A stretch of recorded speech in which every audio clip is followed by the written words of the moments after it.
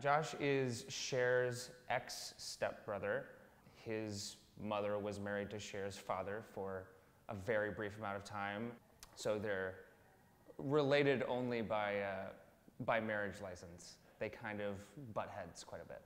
The direct address in the movie is only more heightened in the musical because the audience is right there in front of her, and the audience gets to be in on the jokes. You know, I'll be saying something and Cher will take a wink to the audience. When you peel back those layers, you go, oh wow, Cher is really someone who cares about making people fall in love, whether she, you know, Josh would say she's making them fall in love, and she would say that she's like being a matchmaker and like bringing people together. There's a beautiful heart to this show that I think people are gonna really fall in love with. There's a reason why this movie has lasted for so long, and the musical absolutely carries on that tradition and brings it to a new audience, a younger audience, fresh ears, fresh eyes.